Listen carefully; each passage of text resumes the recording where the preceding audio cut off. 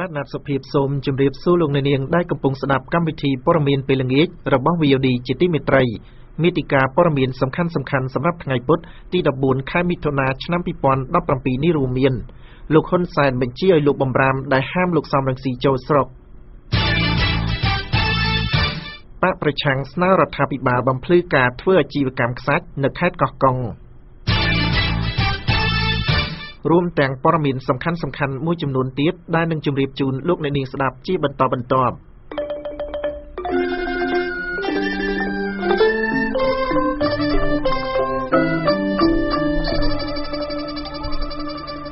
លំដាប់តទៅនេះខ្ញុំសូមជូនព័ត៌មានពិស្ដា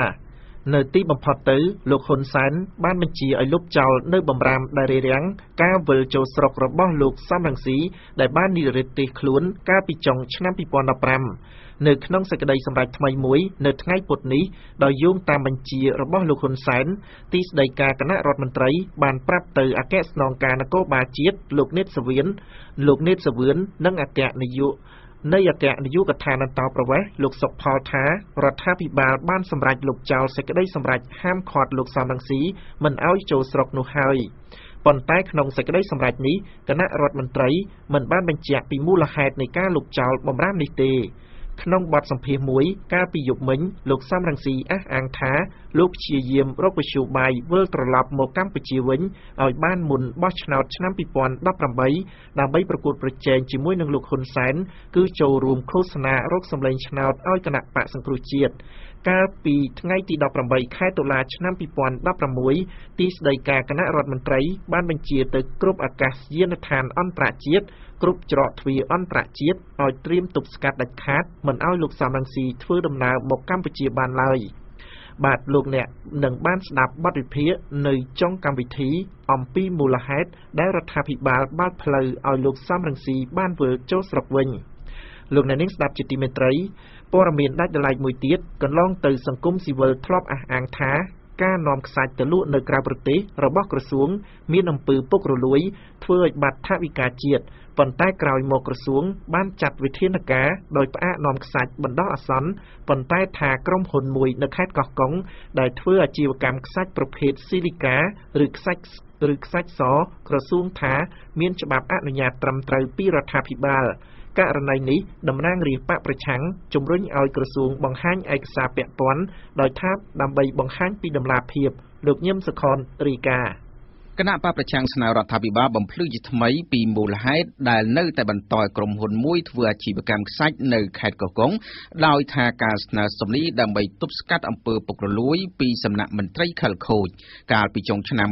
2016ក្រសួងរាយនឹងធម្មពលបានចាត់វិធានការផ្អាកនាំចេញខ្សាច់ទៅលក់នៅក្រៅប្រទេសជាបណ្ដោះអាសន្នបន្ទាប់ពីអង្គការសង្គមស៊ីវិលរកឃើញថាការនាំខ្សាច់ចេញទៅលក់នៅក្រៅប្រទេសមានអំពើពុករលួយបាត់ថវិកាជាតិរាប់សិបលានដុល្លារក្នុងលិខិតមួយច្បាប់របស់ប្រធានក្រុមតំណាងរាជគណៈបក្សសង្គ្រោះជាតិលោកសុនឆៃតាមរយៈប្រធានរដ្ឋសភាលោកសុនឆៃស្នើរដ្ឋមន្ត្រីក្រសួងរាយនឹងធម្មពលលោកសុយសែមបំភ្លឺចំពោះការបន្តអាជីវកម្មខ្សាច់បង្ហាញឯកសារពាក់ព័ន្ធដើម្បីពង្រឹងគណនេយ្យភាពជំរះមន្ទិលសង្ស័យថាមានអំពើពុករលួយព្រមទាំងជៀសវាងការភ័ន្តច្រឡំអ្នកនាំពាក្យក្រសួងរាយនិងធម្មពលលោកទឹកឌីណាអះអាងថាក្រសួងមិនទាន់ទទួលបានលិខិតរបស់តំណាងរាស្ត្របកប្រឆាំងដែលស្នើឡើងដោយលោកសុនឆៃនោះនៅឡើយទីគិតត្រឹមថ្ងៃពុធនេះក៏ប៉ុន្តែអ្នកនាំពាក្យរូបនោះបញ្ជាក់ថាក្រសួងនឹងសហការបំភ្លឺជុំវិញការស្នើនេះបើទោះបីជាកន្លងទៅក្រសួងធ្លាប់ទទួលរងពីការចោទប្រកាន់ថាមានអំពើពុករលួយក៏ដោយ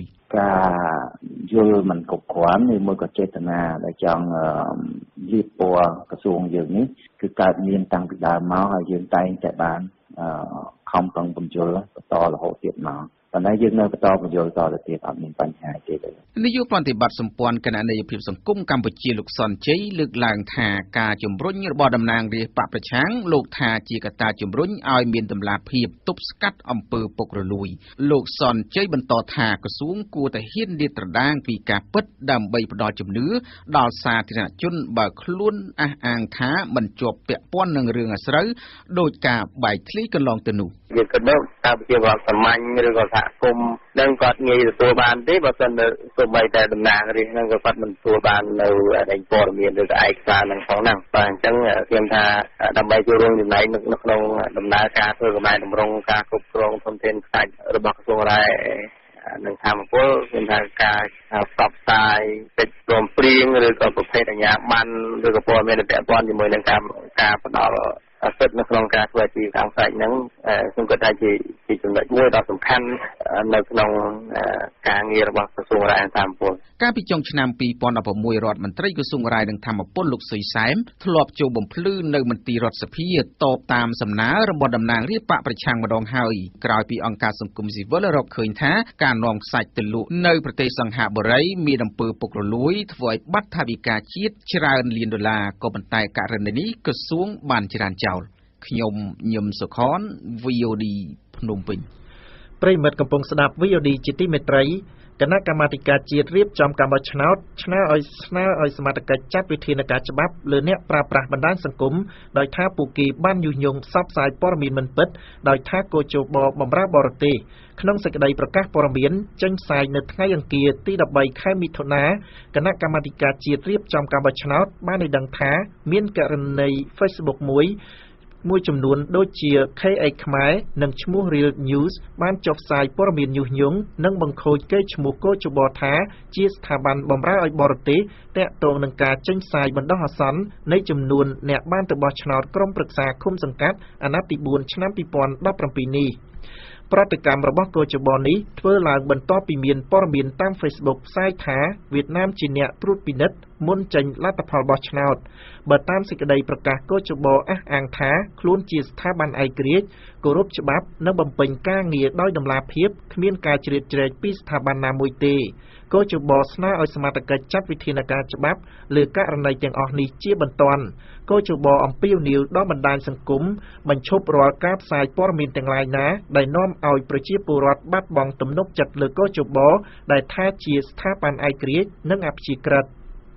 លោកអ្នកនាងជាទីមេត្រីបន្ទាប់ពីស្ពានមួយបង្កគ្រោះថ្នាក់ដល់អ្នកដំណើរជាបន្តបន្ទាប់អ្នកភូមិបន្ទង់វៀនក្នុងខេត្តក្រចេះបានសម្ដែងក្តីបារម្ភពីសុវត្ថិភាពពេលធ្វើដំណើរឆ្លងកាត់ស្ពាននោះនិងអំពាវនាវសូមឲ្យអាជ្ញាធរពាក់ព័ន្ធជួសជុលឡើងវិញឲ្យបានឆាប់តែអាជ្ញាធរថាខ្លួនមិនទាន់មានលទ្ធភាពធ្វើនោះទេដោយសារឃុំកំពុងខ្វះថវិកាលោកខុតសកុលរីកាពលរដ្ឋមួយចំនួននៅឃុំកន្ទូតស្រុកចិត្តបុរីខេត្តកាចេះសម្ដែងក្តីបារម្ភពីសុវត្ថិភាពពេលធ្វើដំណើរឆ្លងកាត់ស្ពានមួយក្នុងសហគមន៍ដោយថាស្ពាននោះមានសភាពចាស់ទ្រុឌទ្រោមពិបាកធ្វើដំណើរហើយថាមិនមានអាជ្ញាធរណាចុះដោះស្រាយនោះទេពលរដ្ឋម្នាក់លោកសីរិទ្ធឲ្យដឹងថាស្ពានអូតាពូនសាងសង់អំពីឈើមានប្រវែងប្រហែល10ម៉ែត្រស្ថិតក្នុងភូមិបន្ទាង់វៀនឃុំកន្ទួតកំពុងមានសភាពចាស់ទ្រុឌទ្រោមធ្វើឲ្យអ្នកភូមិពិបាកធ្វើដំណើរនិងបានបង្កគ្រោះថ្នាក់ដល់ពលរដ្ឋទៀតផងលោកបន្តថាកន្លងមកពលរដ្ឋធ្លាប់គ្រោះថ្នាក់ដោយអ្នកខ្លះបានធ្លាក់គោយន្តម៉ូតូចូលក្រោមស្ពាននិងបង្កឲ្យម្ចាស់របួសធ្ងន់ធ្ងរទៀតផងលើសពីនេះទៀតវាបានបង្កផលប៉ះពាល់ដល់ជីវភាពរបស់ពលរដ្ឋក្នុងភូមិផងដែរដោយសារមិនអាចដឹកទំនិញធ្ងន់ឬកសិផលផ្សេងៗឆ្លងកាត់បានទេបង្កផលលំបាកដល់ប្រជាពលរដ្ឋយើងវាចេញចូលធ្វើដំណើរទៅវាលំបាកដល់វាលំបាកជួនកាលទៅមេឃភ្លៀងទៅដូចភ្លៀងអញ្ចឹងទៅវាមានអាហារនិភ័យជួនកាលដាក់ទឹកក្តៅទឹកជ្រុលទៅវាអាចជ្រុលទៅធ្លាក់ក្មេងកាឡារៀនជួបផលលំបាកដូចព្រឹកមិញហ្នឹងទៅគ្នាលអិលផងឲ្យផងហ្នឹងកន្លងមកមានធ្លាក់ម៉ូតូធ្លាក់ទលេថងធ្លាក់អីពេលនេះឲ្យនិយាយរួមរដ្ឋាភិបាលយើងហើយនឹងអង្គការនាជួយសាងសង់ស្ពានហ្នឹងណាបើចង់បានជាថ្មឬក៏ដែកដាក់ដែកលើអាស្ពានចុងខាងមុខមួយហ្នឹងអត់អីដែកវារឹងមាំពលរដ្ឋម្នាក់ទៀតលោកច័ន្ទនឿនឲ្យដឹងថាស្ពានអូតាពូននោះមានសភាពចាស់ទ្រុឌទ្រោមរយៈពេលជាង1ឆ្នាំហើយដោយមិនមានអាជ្ញាធរណាពើក្នុងការជួសជុលឡើងវិញនោះទេលោកបន្តថារូបលោកក៏ដូចជាពលរដ្ឋក្នុងសហគមន៍អំពាវនាវសូមឲ្យអាជ្ញាធរពាក់ព័ន្ធជួយកែលម្អនិងជួសជុលស្ពាននោះឡើងវិញដោយថាដើម្បីបង្កភាពងាយស្រួលក្នុងការធ្វើដំណើររបស់ប្រជាពលរដ្ឋនិងធានាសុវត្ថិភាពបាក់វាប្រហែលវាអស់ហ្នឹងប្រហែលឆ្នាំទៅបងវាអស់ហ្មងអស់ទាំងសងខាងបាទពិបាកតង់ថាវាអត់មានប្រកាន់ដៃអញ្ចឹងវាអាចជួសជុលទៅវាធ្លាក់កាលពីក្តិតយើងនោះធ្លាក់កលេថងហើយកូនម្នាក់ប្តីប្រពន្ធធ្លាក់ទៅក្នុងអូហ្មងធ្លាក់ម៉ាស៊ីន ទៅមុនកលេថងក្លាប់ទៅពីក្រោយមនុស្សនៅជិះលើហ្នឹងហើយលិចទឹកទាំងអស់គ្នាបានប្តីងើបមកមុនដល់ក្រោយមករកប្រពន្ធងើបមកបានរកកូនទៀតបាទមេភូមិបន្ទង់វៀនលោកជាទទួលស្គាល់ថាស្ពាននោះពិតជាមានសភាពទ្រុឌទ្រោមនិងខូចខាតផ្នែកខ្លះពិតមែនដោយសារឡានដឹកទំនិញបោកបាក់លោកបន្តថាមូលហេតុដែលអាជ្ញាធរពន្យាពេលជួសជុលដោយសារឃុំខ្វះថវិកាដោយថាកន្លងមកឃុំធ្លាប់ដាក់សំណើទៅថ្នាក់លើសុំថវិកាដើម្បីជួសជុលស្ពាននោះដែរប៉ុន្តែមិនទាន់មានការឆ្លើយតបបាទសុំមកថាយើងសុំខ្លាំងពេកធំពេកយើងបានលាក់លើអាសាចុះមកពីតែបានស្បទៅមិនដឹងមិនលឺអានេះខ្ញុំអត់ទាន់ហ៊ានសម្រេចឲ្យចាំបកស្រាយភូមិសិនចាំរៀបចំលេខឃុំឲ្យរួចសិនអានឹងចាំគិតមួយសារទៀតបើតាមពលរដ្ឋឲ្យដឹងថានៅក្នុងឃុំកន្ទួតមានពលរដ្ឋប្រមាណជា 3000 គ្រួសារដោយមួយថ្ងៃមានមនុស្សធ្វើដំណើរឆ្លងកាត់ស្ពាននោះប្រហែលពី3ទៅ400នាក់ខ្ញុំខុសគុណ VOD ភ្នំពេញលោកអ្នកនាងស្ដាប់ជាទីមេត្រីបណ្ដុំអង្គការសង្គមស៊ីវិលនិងប្រជាពលរដ្ឋបារម្ភពីផលប៉ះពាល់កើតចេញពីគម្រោងទំនប់វារីអគ្គិសនីប៉ាក់បេងនិងស្នើជាថ្មីទៀតឲ្យរដ្ឋាភិបាលឡាវបញ្ឈប់គម្រោងនេះជាបន្ទាន់លោកពេជ្រចម្រុងរីកាក្នុងសន្និសីទសារព័ត៌មានមួយនៅរាជធានីភ្នំពេញនៅថ្ងៃពុធនេះវេទិកានៃអង្គការមិនមែនរដ្ឋាភិបាលស្តីពីកម្ពុជានិងអង្គការសម្ព័ន្ធទន្លេកម្ពុជាដែលមានសមាជិកចំនួន52បានអំពាវនាវឲ្យរដ្ឋាភិបាលឡាវបញ្ឈប់គម្រោងសាងសង់ទំនប់ប៉ាក់បេងស្ថិតក្នុងស្រុកប៉ាក់បេងខេត្តឧត្តមសាយប៉ែកខាងជើងប្រទេសឡាវថ្លែងនៅក្នុងសន្និសីទនេះនាយកប្រតិបត្តិវេទិកាអង្គការមិនមែនរដ្ឋាភិបាលស្តីពីកម្ពុជាលោកទឹកសវណ្ណារាមានប្រសាសន៍ថាក្រុមអង្គការសង្គមស៊ីវិលស្នើឲ្យផ្អាកគម្រោងទំនប់វារីអគ្គិសនីនេះដោយថាទំនប់វារីអគ្គិសនីចំនួន2កាលពីលើកមុនភាគីឡើងមិនបានគោរពតាមនីតិវិធីជូនដំណឹងពីគ្រោះយោបល់និងសិក្សាពីផលប៉ះពាល់ទេលោកបន្តថាបើតាមកិច្ចព្រមព្រៀងទន្លេមេគង្គគឺឡាវត្រូវតែគោរពតាមនីតិវិធីជូនដំណឹងនេះនិងមិនត្រូវបង្កផលប៉ះពាល់ដល់ប្រជាពលរដ្ឋនិងប្រទេសជិតខាងឡើយហើយនឹងគឺជានីតិវិធីមួយនៅក្នុងកិច្ចព្រមព្រៀងមេគង្គឆ្នាំ1995ដែលតម្រូវឲ្យរដ្ឋជាភាគីនៃអន្តរជាតិខាកិច្ចព្រមព្រៀងមេគង្គនេះត្រូវគោរពតាមមុននឹងធ្វើការអនុវត្តទំនប់នៅលើតួមេនៃទន្លេមេគង្គជាគោលជំហររបស់យើងវិលស្នើឲ្យមានការបញ្ឈប់គម្រោងអភិវឌ្ឍនៅលើវិស័យនេះ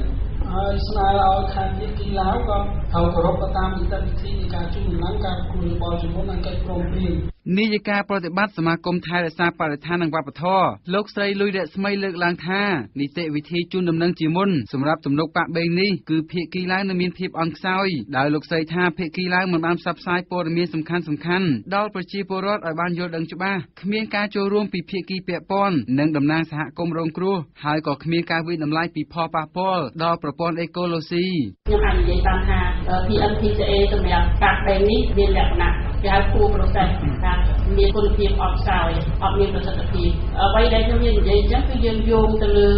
លក្ខណៈមួយចំនួនទី1គឺតកតងទៅនឹងការចែករំលែកព័ត៌មានតកតងទៅនឹងទំនប់ប៉ាក់បេងក្រុមតំណាងសហគមន៍នៅតំបន់បឹងទន្លេសាបនិងទន្លេមេគង្គក៏លើកឡើងពីក្តីបារម្ភរបស់ពួកគេដោយថាសហគមន៍នឹងរងផលប៉ះពាល់ជាច្រើនដូចជាបញ្ហាបរិស្ថានបាត់បង់ជម្រកត្រីចំនួនសត្វផ្សោតថយចុះប៉ះពាល់ដល់ប្រព័ន្ធជីវៈចម្រុះនិងប្រព័ន្ធអេកូឡូស៊ីបើទោះជាមានការស្នើឡើងជាបន្តបន្ទាប់អំពីការស្នើផ្អាកគម្រោងប៉ាក់បេងនេះក៏ដោយលោកទឹកសវណ្ណារាថាពុំទាន់មានការឆ្លើយតបវិជ្ជមានណាមួយទេដោយថាឡាវនៅតែបន្តសាងសង់ទំនប់ថ្មីនេះដដែលកាលពីខែកុម្ភៈឆ្នាំ2017កន្លងទៅអង្គការចំនួន27ក៏ធ្លាប់បានស្នើឲ្យផ្អាកគម្រោងនេះដែរដោយពួកគេបារម្ភពីផលប៉ះពាល់ដល់ប្រព័ន្ធជីវៈចម្រុះព្រៃលិចទឹកនៅតំបន់បឹងទន្លេសាបនិងប្រព័ន្ធកសិកម្មក្នុងខេត្តមួយចំនួននៅកម្ពុជាសូមជម្រាបថាទំនប់វារីអគ្គិសនីប៉ាក់បេងជាគម្រោងទី3របស់រដ្ឋាភិបាលឡាវបន្ទាប់ពីគម្រោងទី1ឈ្មោះសាយ៉ាបូរីកាលពីឆ្នាំ2011និងគម្រោងទី2ឈ្មោះដនសាហុងនៅឆ្នាំ2016ខ្ញុំពេជ្រចម្រុង VOD ភ្នំពេញបាទលោកអ្នកនាងស្ដាប់ជាទីមេត្រីគណៈកម្មាធិការសហប្រតិបត្តិការដើម្បីកម្ពុជាបានឲ្យដឹងថាស្ថាប័ននេះនឹងធ្វើការពង្រឹងសមត្ថភាពអង្គការដៃគូនៅភ្នំពេញនិង10ខេត្តផ្សេងទៀតដោយសហការជាមួយរដ្ឋាភិបាលនិងស្ថាប័នពាក់ព័ន្ធដើម្បីធ្វើការអភិវឌ្ឍនៅតាមមូលដ្ឋានប្រកបដោយចីរភាពអង្គការសង្គមស៊ីវិលដែលត្រូវពង្រឹងក្នុងខេត្តទាំង10នោះរួមមានរតនគិរីស្ទឹងត្រែងក្រចេះបាត់ដំបងសៀមរាបព្រះសីហនុនិងខេត្តកំពតជាដើមគណៈគម្រោងនេះនឹងចាប់ផ្ដើមអនុវត្តនៅថ្ងៃទី1មេសាឆ្នាំ2017ដល់ថ្ងៃទី30កញ្ញាឆ្នាំ2020ក្រោមជំនួយពីសហភាពអឺរ៉ុបនិងអង្គការ Bread for the World ចំនួន $1,600,000 នាយកប្រតិបត្តិគណៈកម្មាធិការសហប្រតិបត្តិការដើម្បីកម្ពុជាលោកសឿងសារឿនបានថ្លែងប្រាប់អ្នកសារព័ត៌មាននៅថ្ងៃទី14ខែមិថុនានេះថាគម្រោងពង្រឹងសង្គមស៊ីវិលសម្រាប់ការអភិវឌ្ឍតាមបែបប្រជាធិបតេយ្យប្រកបដោយចីរភាពនៅកម្ពុជាមានគោលដៅ5ចំណុចរួមមានពង្រឹងសហការត្រីភាគីមានសង្គមស៊ីវិលរដ្ឋនិងវិស័យឯកជនកសាងសមត្ថភាពមន្ត្រីសង្គមស៊ីវិលបង្កើតប្រព័ន្ធគៀកហិរញ្ញប្បទានដែលនៅកំពុងប្រតិបត្តិការនៅក្នុងខេត្តនីមួយៗពង្រឹងការស្រាវជ្រាវតស៊ូមតិជំរុញទៅរដ្ឋាភិបាលនិងស្ថាប័នពាក់ព័ន្ធជួយដោះស្រាយបញ្ហាប្រឈមនានាជូនប្រជាពលរដ្ឋប្រកបដោយតម្លាភាពលោកសារឿនមានជំនឿថាគម្រោងនេះនឹងអាចជួយពង្រឹងសមត្ថភាពសង្គមស៊ីវិលនៅរាជធានីភ្នំពេញនិង10ខេត្តឲ្យចេះធ្វើការងារសហការល្អជាមួយស្ថាប័នរដ្ឋនិងស្ថាប័នឯកជនដើម្បីធ្វើការអភិវឌ្ឍប្រទេសកម្ពុជាប្រកបដោយចីរភាពនិងមានអភិបាលកិច្ចល្អ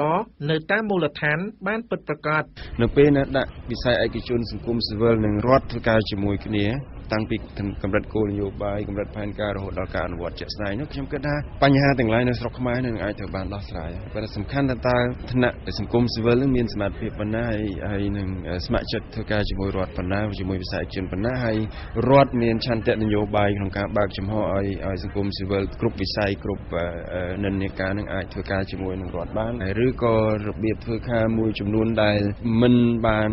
ជំរុញឲ្យមានការចូលរួមយ៉ាងសកម្មនឹងអាចកែសម្រួលបានលើពីនេះទៀតលោកសារឿនអះអាងថាបើគម្រោងនេះទទួលបានផលវិជ្ជមាននោះអង្គការរបស់លោកនឹងបន្តពង្រឹងនិងអនុវត្តឲ្យបានទូទាំង25រាជធានីខេត្តផងដែរអនុរដ្ឋលេខាធិការក្រសួងមហាផ្ទៃនិងជាអនុប្រធានប្រតិបត្តិគណៈកម្មាធិការជាតិសម្រាប់ការអភិវឌ្ឍតាមបែបប្រជាធិបតេយ្យនៅថ្នាក់ក្រោមជាតិលោកងាន់ចម្រើនដែលចូលរួមវេទិកានៅថ្ងៃនេះបានគាំទ្រនឹងគម្រោងនេះដោយលោកថារដ្ឋាភិបាលត្រូវការសហការជាមួយនឹងអង្គការសង្គមស៊ីវិលទើបធ្វើឲ្យកម្ពុជាទទួលបានអភិបាលកិច្ចល្អស្របតាមគោលនយោបាយរបស់រដ្ឋាភិបាលលោកចម្រើនបានប្រាប់ទៅស្ថាប័នជាតិដែលពាក់ព័ន្ធត្រូវសហការធ្វើការល្អជាមួយសង្គមស៊ីវិលតាំងពីពេលចាប់ផ្ដើមនិងដល់ពេលបញ្ចប់គម្រោងនេះទើបទទួលបានផលវិជ្ជមានការរៀបចំពង្រឹងភាពដៃគូដ៏ល្អប្រសើរនេះនោះប្រហែលជាពាក់ព័ន្ធជាមួយនឹងការខិតខំបែងចែកការទទួលខុសត្រូវបានច្បាស់លាស់រវាងដៃគូទាំងអស់ការបែងចែកនេះមានលក្ខណៈច្បាស់លាស់ហើយមាន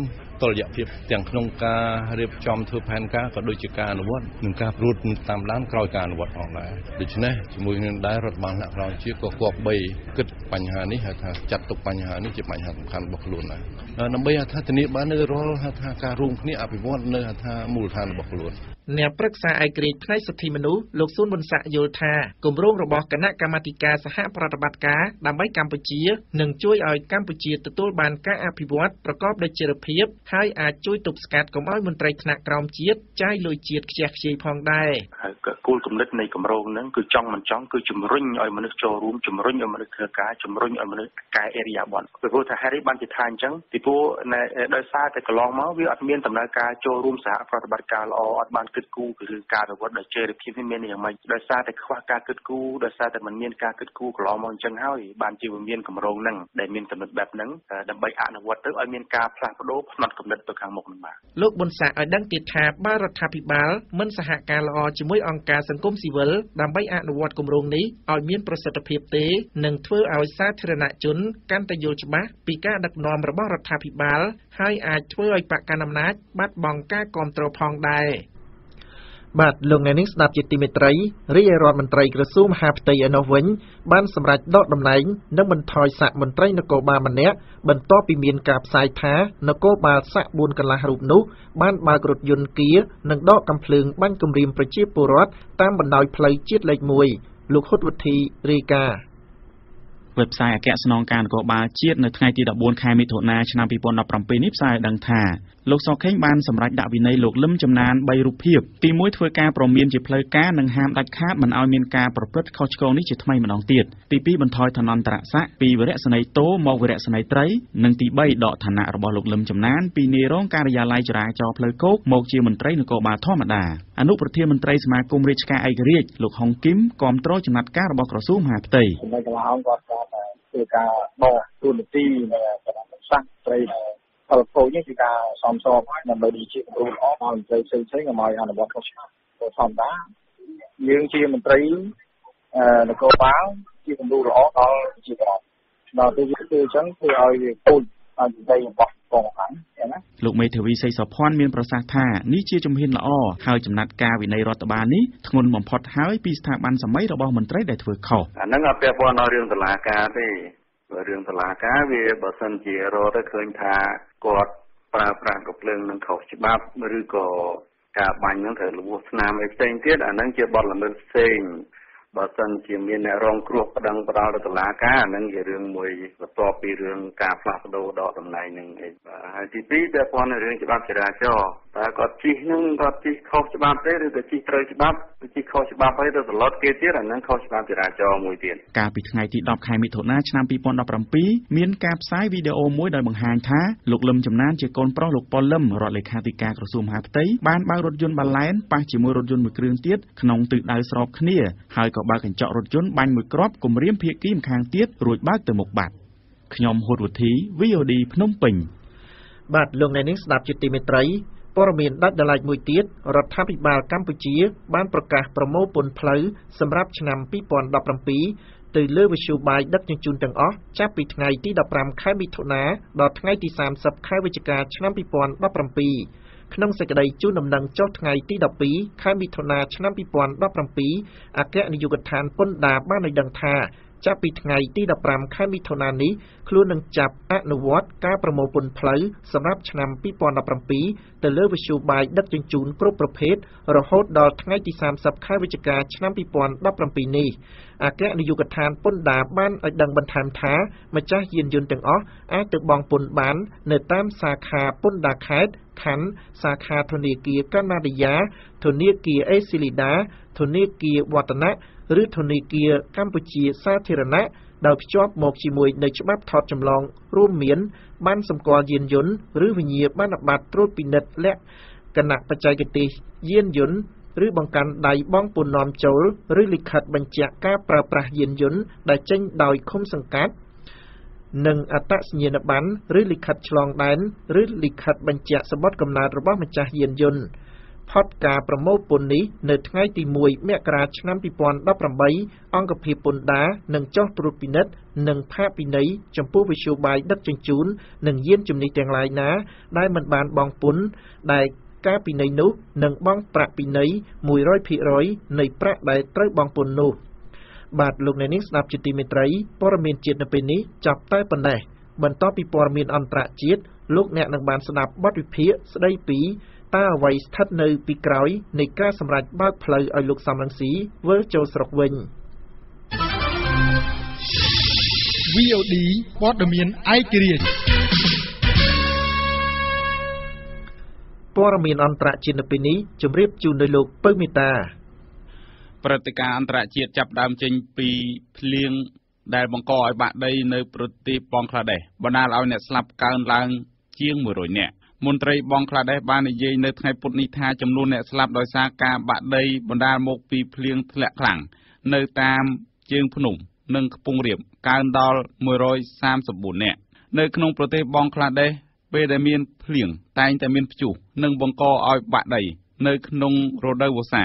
ដែលបំផ្លាញផ្ទះទ្រព្យសម្បត្តិនិងសម្លាប់ពលរដ្ឋមន្ត្រីគ្រប់គ្រងគ្រោះមហន្តរាយរបស់បង់ក្លាដេសបានឲ្យដឹងថាភ្លៀងខ្លាំងនៅតំបន់ខ្ពង់រាបចំនួន3នៅភាគអាគ្នេយ៍កាលពីព្រឹកថ្ងៃអង្គារម្សិលមិញបានសម្លាប់មនុស្សអស់98នាក់នៅក្នុងតំបន់រ៉ាំងអង្គាម៉ាទីសម្លាប់មនុស្សអស់30នាក់នៅជីតាហ្គោនិងសម្លាប់មនុស្សអស់6នាក់ផ្សេងទៀតនៅបានដាបាននេះបើតាមសារព័ត៌មាន Channel New Asia សមត្ថកិច្ចអះអាងថាចំនួនអ្នកស្លាប់អាចនឹងកើនឡើងច្រើនទៀតព្រោះមនុស្សជាច្រើនកំពុងតែបាត់ខ្លួនហើយក្រុមជួយសង្គ្រោះនៅតែបន្តស្វែងរកតាមរបាយការណ៍របស់សមត្ថកិច្ចបានបង្ហាញថាក្នុងចំណោមអ្នកស្លាប់ទាំងនោះក៏មានក្រុមយោធាដែលជួយសង្គ្រោះផងដែរព័ត៌មានអន្តរជាតិមួយទៀតតាក់ទងទៅនឹងអ្នកត្រៀមគ្រងរាជសម្បត្តិបន្តនៅក្នុងប្រទេសជប៉ុនបដិញ្ញាពង្រឹងអំណាចរាជបល្ល័ង្កអ្នកស្នងរាជរបស់ជប៉ុន Naruhito នៅថ្ងៃអង្គារម្សិលមិញទ្រង់បានបញ្ជាក់ថានឹងលះបង់អ្វីគ្រប់យ៉ាងដើម្បីរៀបចំពង្រឹងអំណាចព្រះចៅអធិរាជដែលជាការបដិញ្ញានេះធ្វើឡើងប៉ុន្មានថ្ងៃក្រោយពេលដែលសភាអនុម័តច្បាប់ដែលអនុញ្ញាតឲ្យព្រះចៅអធិរាជ Akihito ជាបិតារបស់ព្រះអង្គចូលនិវត្តន៍ឬដាក់រាជ ការប្រកាសចូលនិវត្តន៍របស់ព្រះចៅអាគីហ៊ីតូគឺជាលើកទី1ហើយក្នុងរបបក្សត្រដែលប្រព្រឹត្តទៅអស់ពីសតវត្សឬ200ឆ្នាំកន្លងទៅនេះគឺព្រះចៅអធិរាជតែងតែគ្រងរាជសម្បត្តិអស់មួយជីវិតព្រះចៅអធិរាជអាគីហ៊ីតូអាចនឹងត្រូវចូលនិវត្តន៍នៅចុងឆ្នាំ2018ដោយហេតុផលថាមានព្រះជន្មចាស់ជរានិងជួបបញ្ហាសុខភាពជាច្រើនព្រះចៅអធិរាជដែលមានប្រជាប្រិយភាពព្រះជន្ម83ព្រះវស្សារូបនេះសូមចូលនិវត្តន៍នៅរដូវក្តៅឆ្នាំក្រោយនាំឲ្យមានការភ្ញាក់ផ្អើលនិងមានការរន្ធត់យ៉ាងខ្លាំងពីប្រជាពលរដ្ឋនៅក្នុងប្រទេសជប៉ុនព្រះអង្គបានឡើងគ្រងរាជសម្បត្តិជិត30ឆ្នាំមកនេះប្រជាពលរដ្ឋរបស់ជប៉ុនមិនបានគិតថាព្រះចៅអធិរាជរូបនេះនឹងដាក់រាជនោះទេគឺគិតថានឹងគ្រងរាជសម្បត្តិអស់មួយជីវិតព្រឹត្តិការណ៍អន្តរជាតិមួយទៀតពីប្រទេសបារាំងប្រធានាធិបតីបារាំងលោកអ៊ីម៉ានូអែលម៉ាក្រុនបានថ្លែងប្រាប់ប្រធានតុលាការអឺរ៉ុបផ្នែកសិទ្ធិមនុស្សកាលពីថ្ងៃអង្គារម្សិលមិញថាច្បាប់ថ្មីប្រឆាំងអំពើភេរវកម្មដែលគ្រោងនឹងដាក់ឲ្យប្រើប្រាស់នៅឆ្នាំនេះគឺមានការគោរពច្បាប់និងសេរីភាពនិយាយស្ដីរបស់ប្រជាពលរដ្ឋនៅប៉ុន្មានសប្តាហ៍កន្លងទៅនេះចៅក្រមនិងក្រុមអ្នកការពារសិទ្ធិមនុស្សបានតវ៉ាប្រឆាំងទៅនឹងគម្រោងរបស់លោកម៉ាក្រុនដែលដាក់ឲ្យប្រើប្រាស់ច្បាប់ថ្មីអំពីប្រឆាំងអំពើភេរវកម្មដែលពួកគេថាដូចជាមានការបំបិទសិទ្ធិសេរីភាពការដាក់ស្ថានភាពប្រទេសក្នុងស្ថានភាពប្រកាសអាសន្ននគរបាលត្រូវបានបើកអំណាចឲ្យស្រាវជ្រាវស្វែងរកនិងឃាត់ខ្លួនជនសង្ស័យដែលសង្ស័យថាជាសមាជិករបស់ពួកក្រុម IS ដែលបានបាញ់ប្រហារនិងបំផ្ទុះគ្រាប់បែកអត្តឃាតសម្រាប់មនុស្ស130នាក់នៅក្នុងនិងជុំវិញទីក្រុងប៉ារីកាលពីខែវិច្ឆិកាឆ្នាំ2015លោកម៉ាក្រុនថ្លែងថាកាលពីខែមុនរដ្ឋាភិបាលរបស់លោកបានស្នើទៅកាន់រដ្ឋសភាក្នុងការពង្រីកអំណាចជាបណ្ដោះអាសន្នជាច្រើនខែក្នុងការប្រឆាំងអំពើភេរវកម្មក្រោយពេលច្បាប់នេះដាក់ឲ្យប្រើប្រាស់ជាផ្លូវការកាលពីថ្ងៃអង្គារម្សិលមិញលោកម៉ាក្រុនបានថ្លែងប្រាប់លោកគីដូរ៉ៃម៉ាន់ឌីប្រធានតុលាការផ្នែកសិទ្ធិមនុស្សរបស់សហភាពអឺរ៉ុបថាមិនដាក់រដ្ឋក្នុងស្ថានភាពប្រកាសអាសន្ននោះទេដែលលោកថាវិធានការនេះមិនប៉ះពាល់អ្វីធ្ងន់ធ្ងរដល់សិទ្ធិសេរីភាពរបស់ប្រជាពលរដ្ឋនោះទេលោកអ្នកអាចស្ដាប់ឬអានព័ត៌មាន VOD ឡើងវិញតាមរយៈគេហទំព័រ www.vodhotnews.com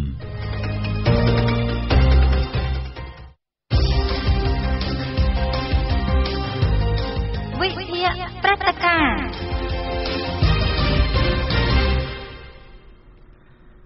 វាអាចថាជារឿងគួរឲ្យត្រេកអរមួយដែរសម្រាប់អតីតមេបកប្រឆាំងរុកសំរងស៊ីនៅថ្ងៃនេះបន្ទាប់ពីលោកនាយករដ្ឋមន្ត្រីហ៊ុនសែនបានសម្រេចលុបចោលវិធានការរាំងខ្ទប់រូបលោកមិនឲ្យវិលចូលស្រុកខ្មែរវិញខណៈដែលរូបលោកកំពុងរស់នៅនិរទេសខ្លួននៅឯក្រៅប្រទេសនិងឃ្លាតឆ្ងាយពីឆាកនយោបាយកម្ពុជាអស់មួយរយៈពេល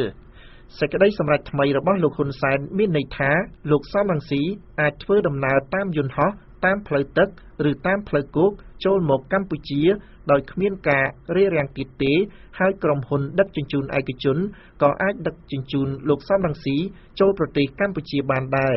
តទៅនេះសូមស្ដាប់បទវិភាគដែលរៀបរៀងដោយលោកសូជ័យឧត្តមទីបំផុតទៅអតីតមេបកប្រឆាំងលោកសំរងស៊ីដែលកំពុងរស់នៅនិរទេសខ្លួននៅឯបរទេសក្រោយពីប្រឈមមុខនឹងបណ្ដឹងផ្លូវច្បាប់នៅកម្ពុជានោះអាចវិលត្រឡប់ចូលមកក្នុងប្រទេសកម្ពុជាវិញហើយដោយគ្មានការរាំងខ្ទប់ទៀតនោះទេបន្ទាប់ពីលោកនាយករដ្ឋមន្ត្រីហ៊ុនសែនបានសម្រេចបើកផ្លូវចាប់ពីខែវិច្ឆិកាឆ្នាំ2015កន្លងមកលោកសំរងស៊ីបានរស់នៅនិរទេសខ្លួនឯងនៅឯ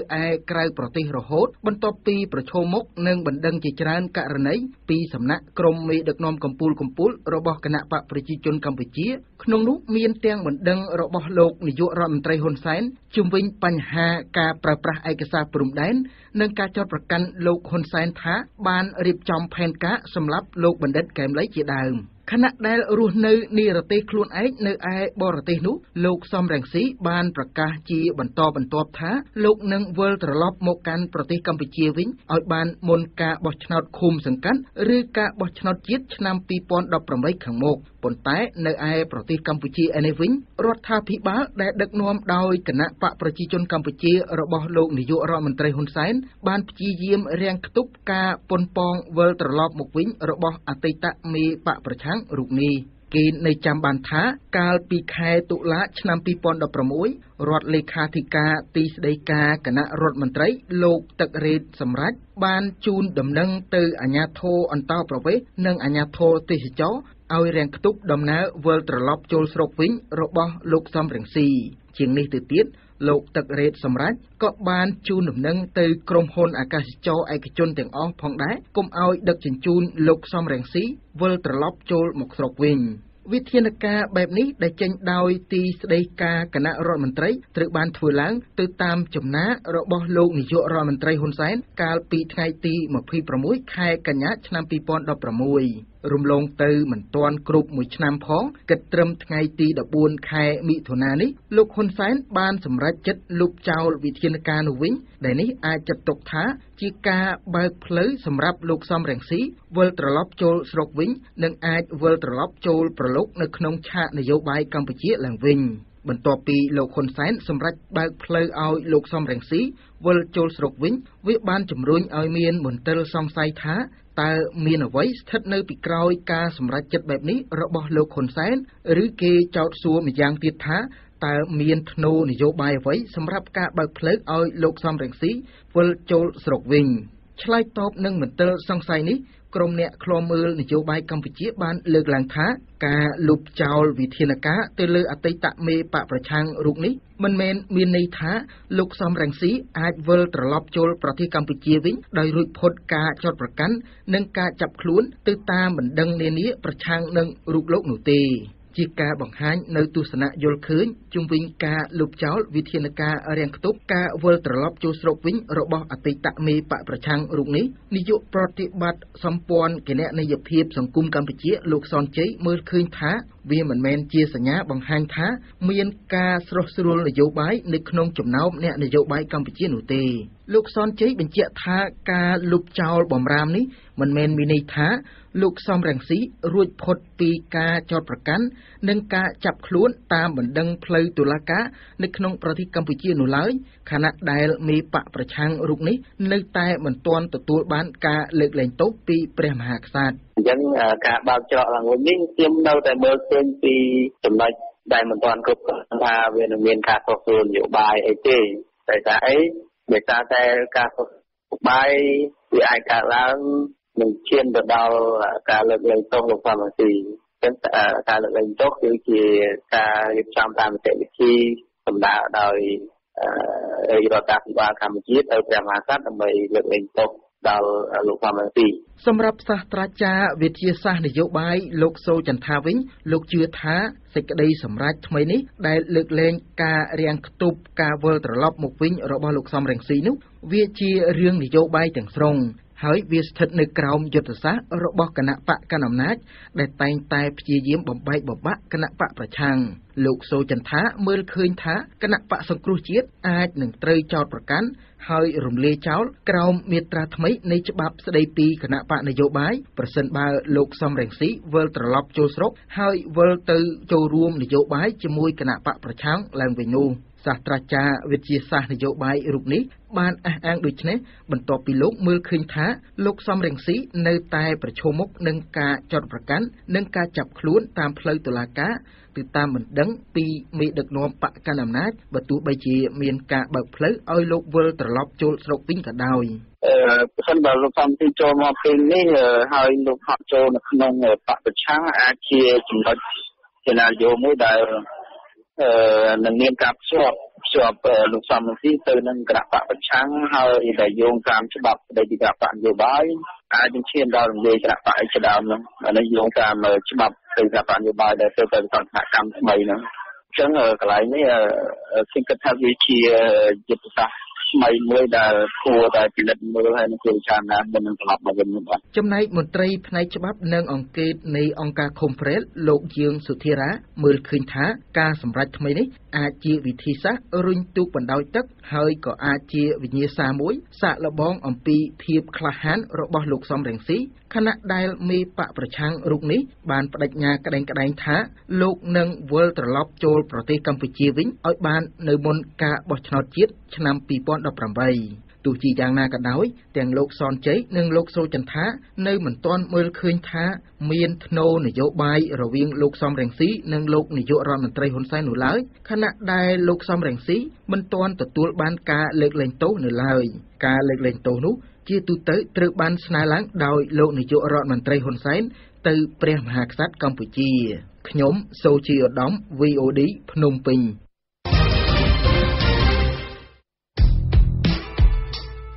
លោកអ្នកអាចផ្ដល់ព័ត៌មានមកកាន់ VOD តាមទូរស័ព្ទលេខ092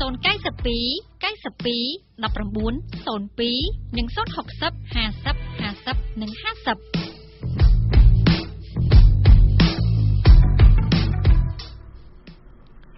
បាទលោកអ្នកនាងស្ដាប់ជាទីមេត្រីមុននឹងបញ្ចប់កម្មវិធីព័ត៌មានពេលល្ងាចរបស់ VOD ខ្ញុំសូមសង្ខេបព័ត៌មានសំខាន់ៗដូចតទៅកន្លងទៅសង្គមស៊ីវិលធ្លាប់អះអាងថាការនាំខ្សាច់ទៅលក់នៅក្រៅប្រទេសរបស់ក្រសួងមានអំពើពុករលួយធ្វើឲ្យបាត់ថវិកាជាតិប៉ុន្តែក្រោយមកក្រសួងបានចាត់វិធានការដោយផ្អាកនាំចេញខ្សាច់បណ្ដោះអាសន្នប៉ុន្តែក្រុមហ៊ុនមួយនៅខេត្តកោះកុងដែលធ្វើអាជីវកម្មខ្សាច់ប្រភេទស៊ីលីកាឬខ្សាច់សក្រសួងថាមានច្បាប់អនុញ្ញាតត្រឹមត្រូវពីរដ្ឋាភិបាលករណីនេះតំណាងរាជបកប្រឆាំងជំរុញឲ្យក្រសួងបង្ហាញឯកសារពាក់ព័ន្ធដោយថាដើម្បីបង្ហាញពីតម្លាភាពលោកអ្នកនាងស្ដាប់ជាទីមេត្រីរីឯបណ្ដុំអង្គការសង្គមស៊ីវិលឯនោះវិញបានបារម្ភពីផលប៉ះពាល់ដែលកើតចេញពីគម្រោងទំនប់វារីអគ្គិសនីប៉ាក់បេងនិងស្នើជាថ្មីទៀតឲ្យរដ្ឋាភិបាលឡាវបញ្ឈប់គម្រោងនេះជាបន្ទាន់ចំណែកឯរដ្ឋាភិបាលកម្ពុជាឯនោះវិញបានប្រកាសប្រមូលពន្ធផ្លូវសម្រាប់ឆ្នាំ2017ទៅលើវិទ្យុបាយដឹកជញ្ជូនទាំងអស់ចាប់ពីថ្ងៃទី15មិថុនាដល់ថ្ងៃទី30ខែវិច្ឆិកាឆ្នាំ2017នេះ